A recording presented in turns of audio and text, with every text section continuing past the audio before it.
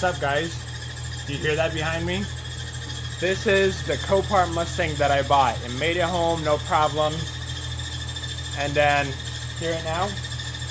So what we're gonna do is, I suspect that it's either a pulley or the belt.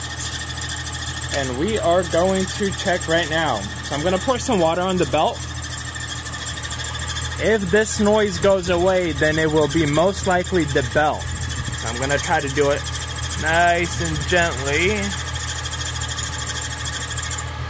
Look at that. So it looks like I might need a new belt, which they're like 20 bucks on Amazon.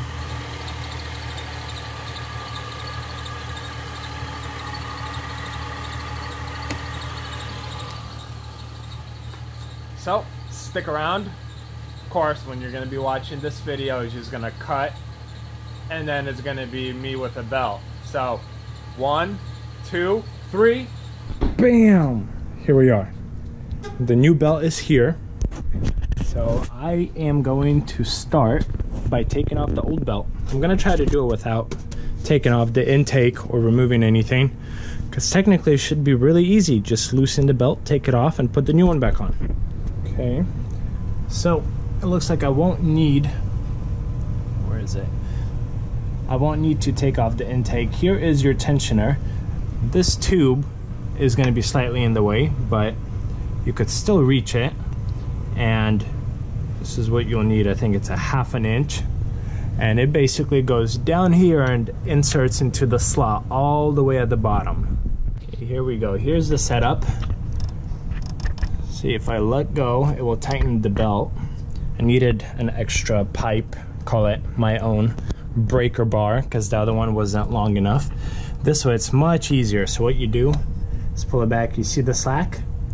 I should be able to remove the belt now. I took the belt off the alternator, and please make sure that you have everything set up correctly, because if something slips and your finger is under that belt, that will be extremely painful.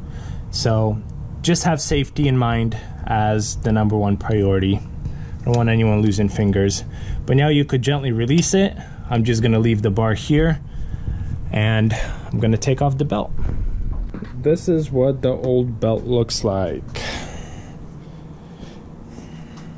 Keep in mind when you put the new belt on, it's gonna be a little bit smaller, because this old belt most likely has stretched during its lifetime. But let's start putting in the new belt.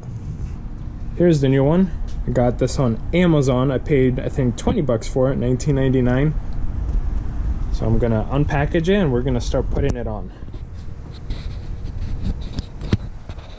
Okay, hopefully you guys could see it. There's the new belt. You see it's still a little loose.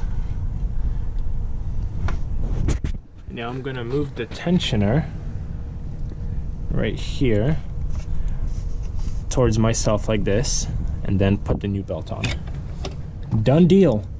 So before I start the car, I'm gonna do a visual inspection, make sure all the ridges are on there. I checked the belt, everything looked great, started it up, and no more squeal. So there you go, guys, 20 bucks. And it was the belt. I think I lucked out that it wasn't a pulley, because that's a little bit harder to replace, and it would require taking off more parts to get to the pulley easier. But the belt, you know, it took me 10-15 minutes to replace, and it cost 20 bucks.